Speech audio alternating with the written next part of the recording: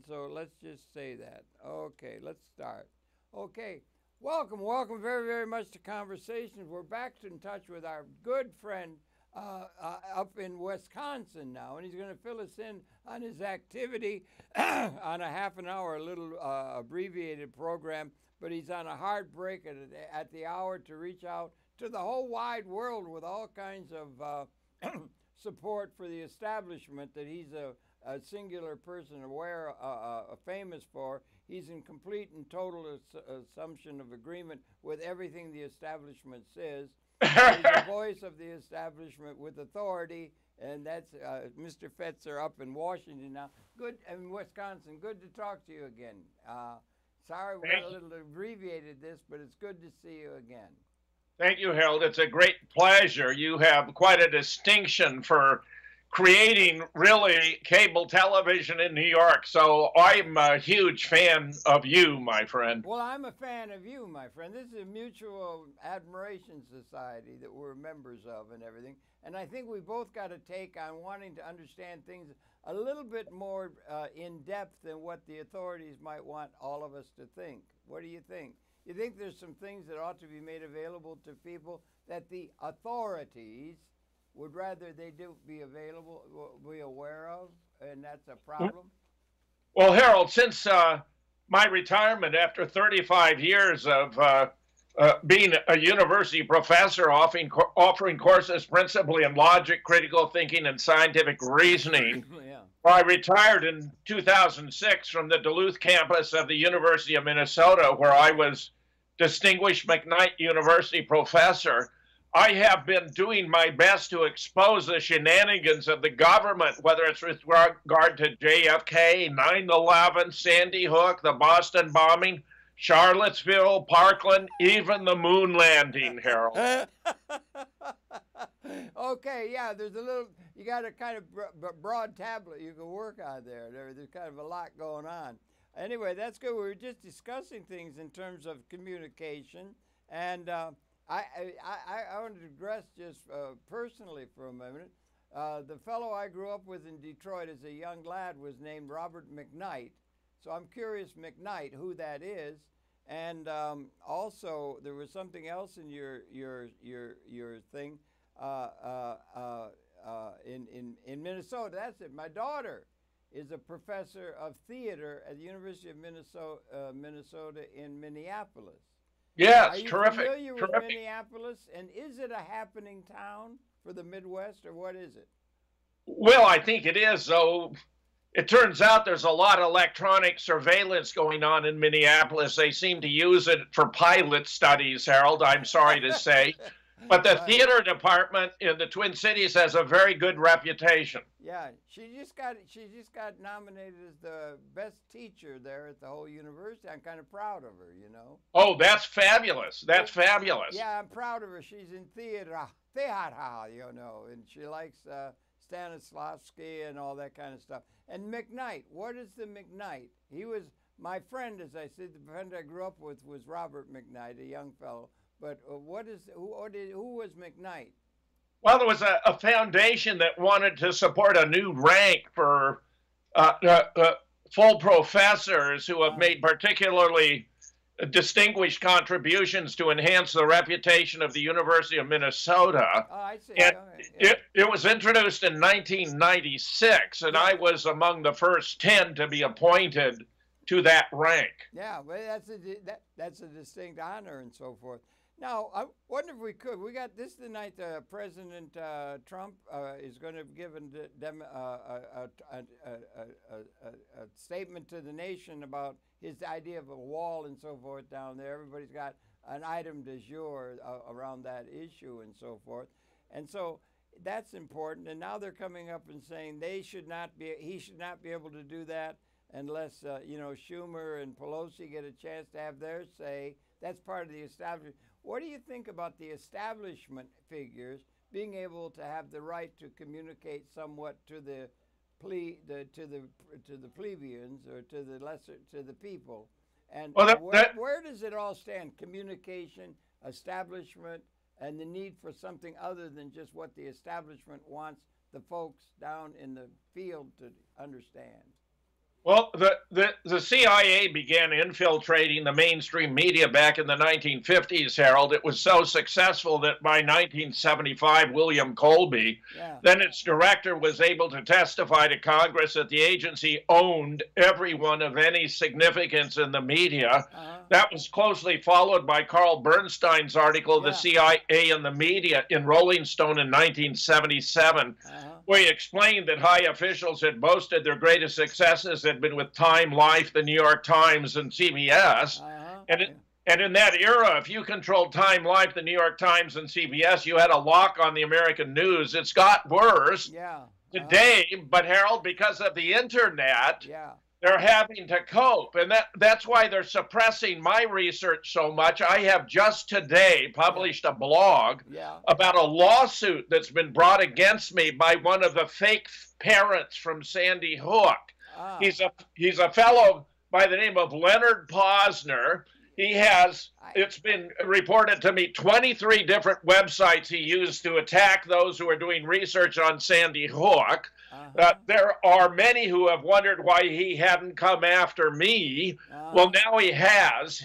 They have hired a very formidable law firm from Minneapolis, Mesher and Spence Limited. It's a very powerful law firm to sue me for defamation on the grounds that my assertions that a death certificate that Lenny gave to a research colleague of mine by the name of Kelly Watt is a fabrication, that it's a fake, and that no children died, including the son he purports to have, Noah Posner.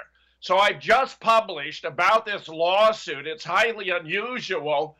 Someone wants this to stay in court, but I had the opportunity of filing a motion to dismiss or an answer, and I chose filing an answer because I want this to go forward to a formal legal resolution. Wow. Yeah, fake news. That's another thing we hear quite a bit now.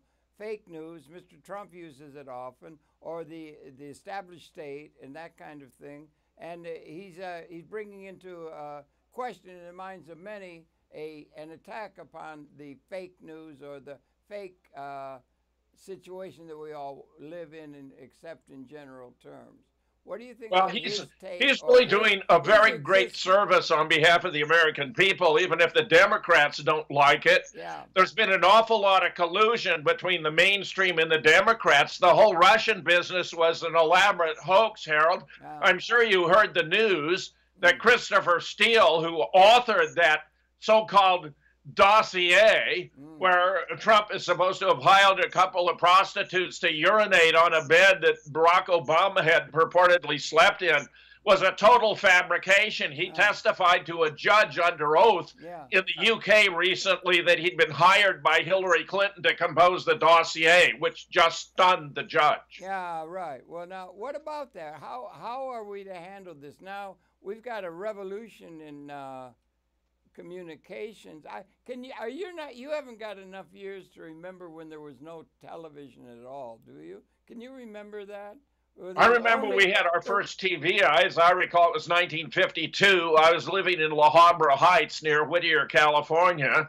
It was kind of a big wooden thing. I remember the test pattern with the Indian very clearly. Right. Well, I can remember when there was no television at all. I mean, it didn't exist. I'm older, right? I guess by a little bit. Little red dot in the corner. You're listening to Mummer's Cave and some of the radio programs. We only had radio. So now we've got a surfeit of communication capability, don't you think? And what is your take in general in terms of the implications of the communications revolutions that seem to be becoming exponential almost with change that seems to be developing every day that you turn on your mind? Well, in 2012, which is the year they brought us Sandy Hook on the 14th of December, Barack Obama moved to nullify the Smith-Munt Act of 1948, which forbade the use of the same techniques of disinformation and propaganda within the United States that the agency was using without. And it began a whole series of completely staged political theater events, including Sandy Hook, including the Boston bombing, including Orlando, including Charlottesville, Parkland, even Las Vegas, Harold.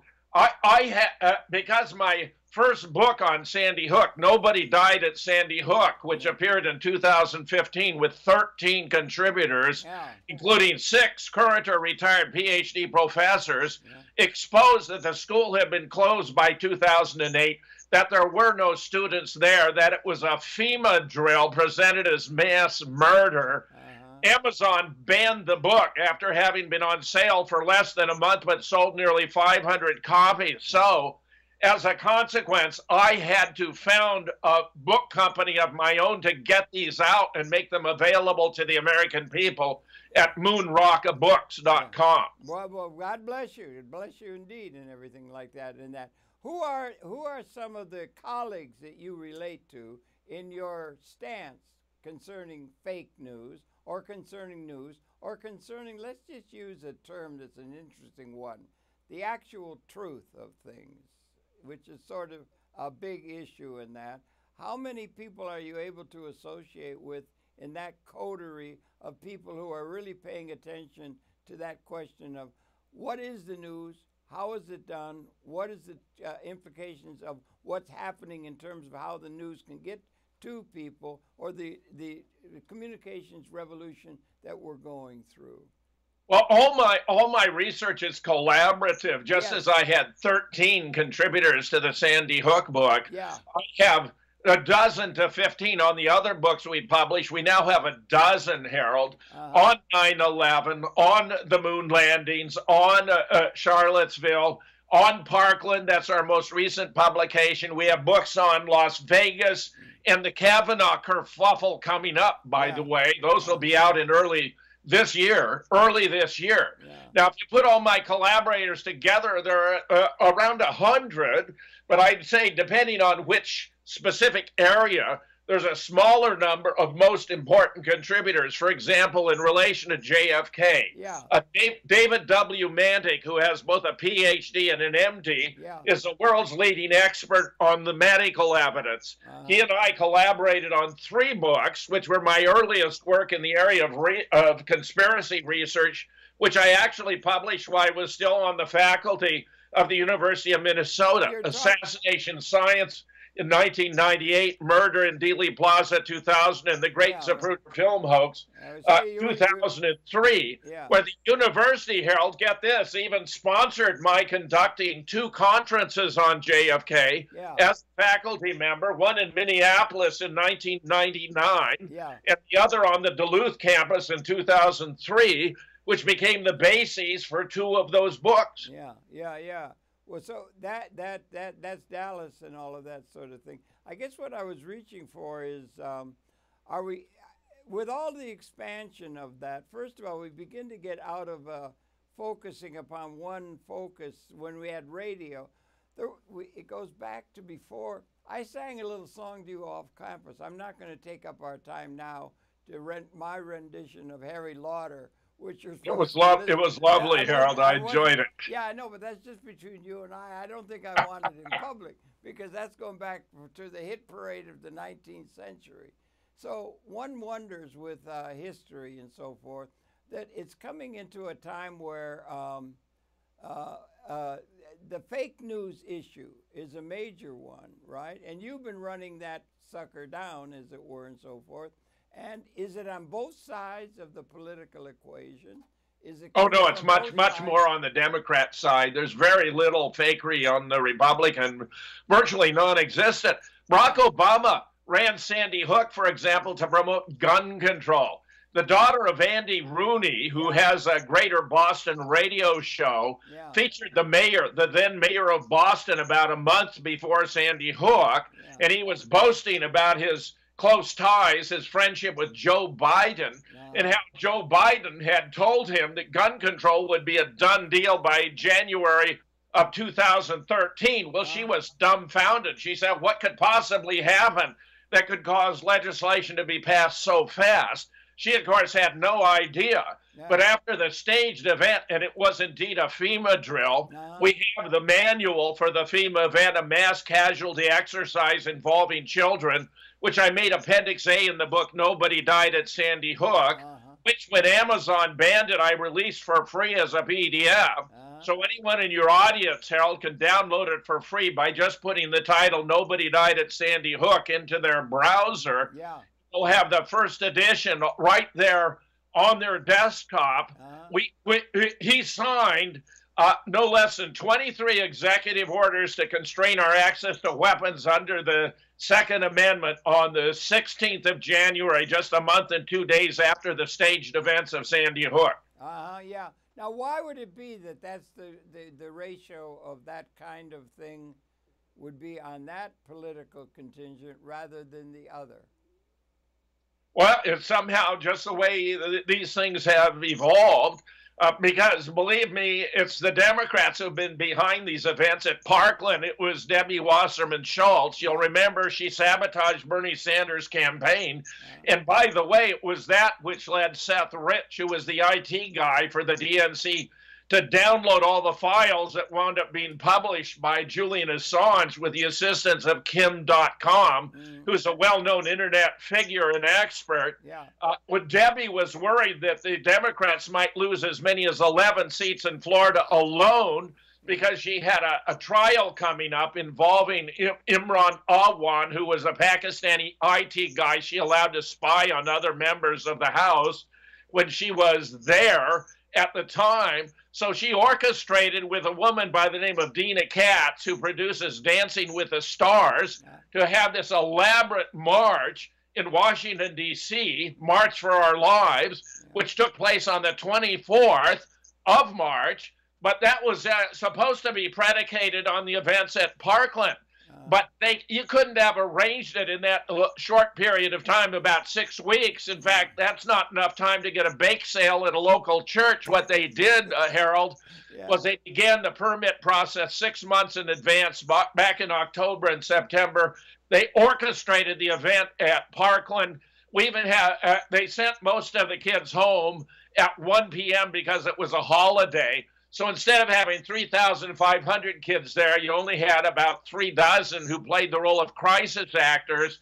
We have a video that Live Leak released, 52 seconds, where you can hear the girls doing their best to scream as though they were in fear, but they're worried about their bottled water, working on their iPod. A kid is pulling his putts, and on the ground you can see there's what's supposed to be a body, but it's a training dummy. It's all black with no arms and no head. Yeah. And while there are persons in police uniforms rushing in and out, you think, wow, Parkland was really Johnny on the spot getting there so promptly.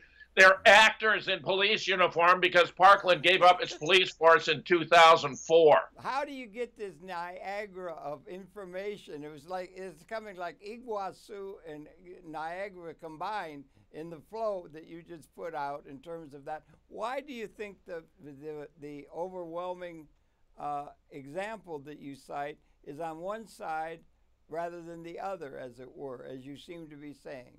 Well, Obama initiated the whole process, and there were several of these stunts during his administration, including, for example, the Boston Marathon bombing, where they used amputee actors, Harold. They're trying innovative techniques. There's no question it had Hollywood directing contributions.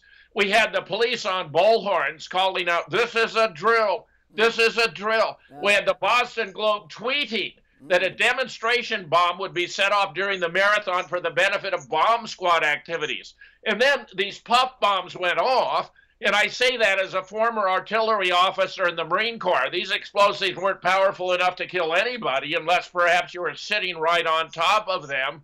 When you peered through the smoke, yes, there were bodies missing arms and legs, but there was no blood, Harold.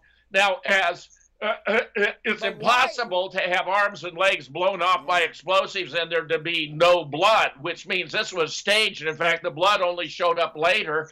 And it came out of little orange duffel bags, which are fake blood kits. There were about a half a dozen strewn in the area after they cleared away. But no one would think of the use of amputee actors, which is exactly what took place in Boston. I have a book about it, very, very substantial, where we even went through the trial.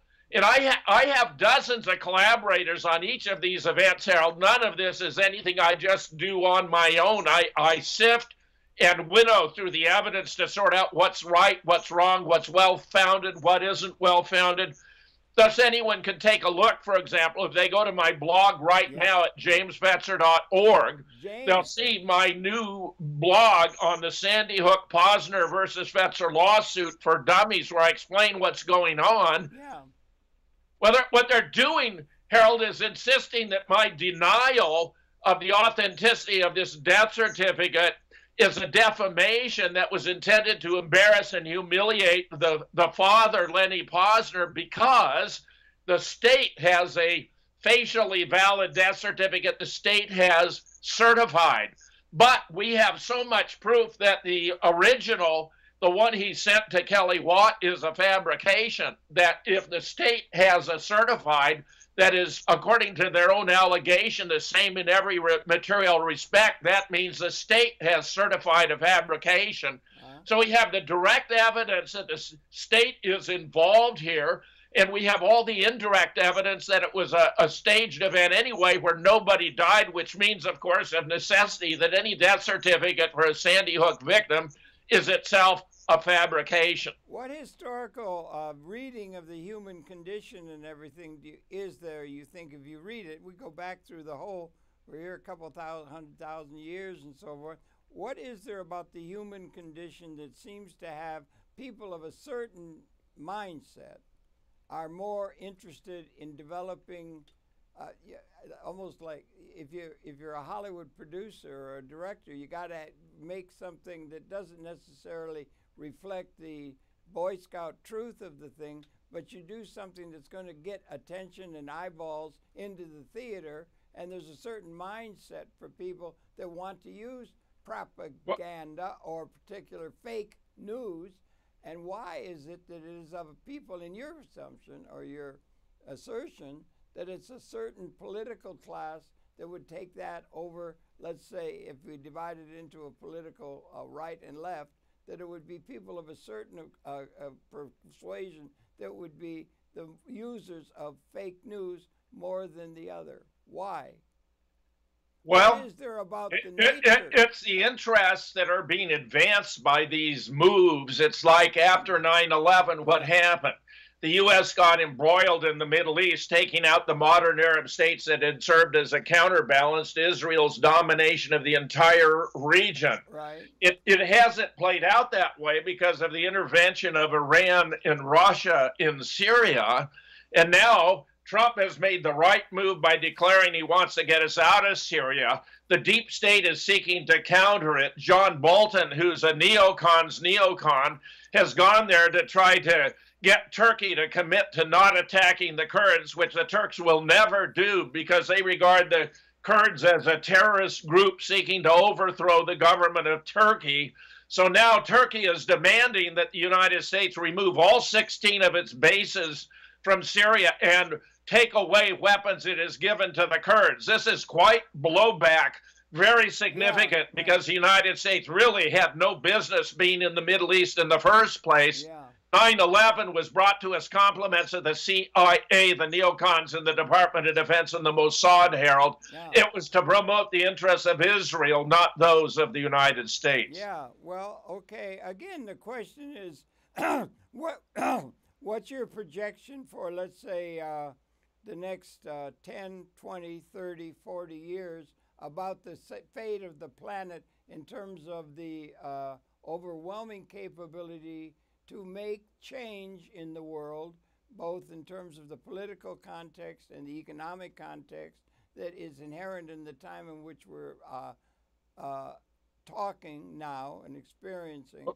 Are you optimistic, pessimistic for the human prospect, or what do you think? The situation we're in is profoundly troubling. The mass invasion of immigrants into Europe appears to be part of a master plan to use Muslims to destroy Christian culture in Europe. What we're experiencing on our southern border was organized, Harold. No. I have videos where you can see large flatbed trucks that are driving the immigrants at high speed toward the U.S. border. You cannot set out on a march of 2,888 miles with a lunch in a paper bag. One of the most famous photographs is this rather portly woman. She's got quite a gut for having traveled all that way with children in diapers. Now, if you're going to travel 2,888 miles, how many diapers would it take? I would say probably around 1,000 at the rate they're proceeding on foot. This whole thing was staged. George Soros appears to be involved in it. And Harold, the trucks that were busing the immigrants forward have on their side the Star of David. Again, I ask you, sir, what do you think is the projection into the future of the, I ask you again, let me ask you something else. We finally evolved to where we have weapon systems. There's realpolitik. Legitimacy in a realpolitik sense comes out of whoever's got the biggest gun can set themselves up as an authority figure for the operation of human society within a natural order and so forth. And the capability to influence that has grown mightily, increasingly, to the point where apparently, I wonder what you think, rumors of the destructiveness of the collective military capability of the human species in terms of the human society, the human species has grown to the point where they are at a point where they are literally, if they were to be unleashed in a spasm of all-out war, are apparently able to have modeling that would say it could well mean the end of our species. Do you think? Well, let me say, I spent a year in New York as a graduate student at Columbia, 1968-69. I have a great fondness for New York City. I also have been strongly supportive of Democrats in the past. I voted twice for Bill Clinton. I voted twice for Barack Obama. But I could not bring myself to vote for Hillary Clinton, who has been an extreme hawk. She precipitated the slaughter of Libya, which may have been the most humane society ever realized on the face of Earth. Thank you. Other atrocities. What I'm coming to is this. The Russia hoax was intended to take Trump out from the beginning because he's a threat to the deep state. So while many in your audience may disagree with me, I am convinced that what he is doing is in the best interests of the American people. There's an ongoing effort here to destroy both our First and Second Amendment rights. The social media giants have been suppressing conservative speech and conspiracy research, in the absence of which you frankly have no idea what's really going on, which is why what we're doing in publishing these books as a conspiracy catalog at moonrockbooks.com is so important if you want to know what really happened. We have to maintain our rights under the Second Amendment, because if they take our guns, we're helpless. As Dave Hodges of the Common Sense Show has observed, during the 20th century, there were 19 genocides, each of which was preceded by gun confiscation. We don't want the United States to become number 20. But the question I asked you is an abstract one. Are the weapons that do exist on hair trigger alert, including the tridents, tridents in the American naval fleet and others, that there are modelings that say that if there was to be an unleashing and a spasm of irrational hatred, they'd be unleashed, it could mean the end of the Homo sapiens species that's been here 200,000 years. Do you think that's an actuality that's worthy of taking into consideration? Of course. This is why I believe that is the truth. This is why the most important film ever made was Dr. Strangelove. Everyone ought to be required to watch it at least once a year. Let me say this, Harold. The Russians don't want war, but they're prepared to fight it. Their weapons are far superior. They have the best anti-ship missiles in the world. They have the best anti-missile missiles in the world. They have the best weapons overall because they aren't compromised by the profit margin that leads the American military industrial complex to produce inferior weapons that require constant maintenance and upgrading to inflate the amount of money they make off of the American taxpayer. We would not benefit from a war with Russia. It would not have a happy ending. We'd lose 100 million Americans. Far better that we keep the 100 million armed Americans we have to keep America safe. It's our greatest source of national security, as was exhibited when Emperor Hirohito declined to invade the United States because his highest ranking military advisors explained there'd be a sniper behind every bush. Those who want to take our guns don't understand they're our primary source of security at a both personal and family level, at a community or social level, but also at a national level. Gun control laws don't work. In fact, if you download the book, Nobody Died at Sandy Hook, you'll find the final appendix is by John Lott, who's a leading expert in the area, who explains how when guns are banned, crime goes up. Is that in fact, it's true internationally that there's an inverse correlation between gun ownership and crimes committed because they bring about greater security. They don't create free fire zones. In the UK, as an illustration, when they banned guns, since they banned guns, they've had an epidemic of knife attacks. Now they banned knives, and I said, what's next? Potato peelers? Yes, they banned potato peelers, and now they're having an influx of a black market in guns. Better to get rid of the gun control laws and allow concealed carry, and everything will return to a normal relationship. It sounds crazy, but the evidence is there. It's objective results of scientific research. And if you want an illustration, download the book and read the appendix by John Lott. Yeah, John Locke, the John Locke, right? Is that the John Locke? No, but you didn't address yourself to the question I asked, which is fair enough. Do you think the weapons collectively are species lethal? Of course. When did it occur? Harold, we confront multiple threats to the extinction of the species. I'm still concerned that Fukushima is continuing to contaminate the Pacific. And once the oceans are gone, the oceans were the origin of life. All species higher up on the evolutionary chain are destined for extinction. So nuclear weapons on the one hand, even nuclear energy, and calamities like Fukushima are major threats to the species. And of course, an all-out nuclear war, I think, would be catastrophic to mankind without any doubt. Well, that's one thing. It was catastrophic to the people of Hiroshima and Nagasaki in a certain sense, and limited things and limited questions of the historically inherited institutions and situation. But the question is, you do think that there is the danger is that there could be the elimination of the species. There's no doubt about it. That's only and once again, I say this is why everyone ought to watch Dr. Strangelove once a year to be reminded of the horrors that await if we enter into a global thermonuclear war, Harold. It's the greatest menace facing mankind. I ask you as a philosophical thing whether that's the case, because that's something after 200,000 years, 10,000 generations, there's something new, as Bobby Dylan used to say, blowing in the wind. That is an ontologic reality. And on the other side, in terms of logic or thinking, there is a capability for us to, let's just say we're running out of time in this program, but there's a capability for humanity after a long struggle.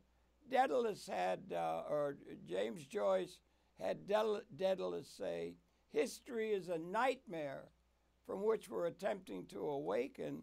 Do you think we're equally significant existential moment where we do not have to suffer the situation of scarcity for so many of the people of the Homo sapien species, and we could transcend scarcity as an ontological reality by which our design capabilities to liberate the entire Homo sapien species within an ecological order and accord with our coming into a new relationship in universe at the same time that we have the ability to destroy it, a unique ontologic situation for the evolutionary process on this planet? Well, it's going to require family planning. It's going to require constraints on the number of children each family has that ought to be voluntary. I don't believe in forced sterilization, for example, Harold, and I certainly don't believe in the depopulation programs that we hear about that sound so horrific.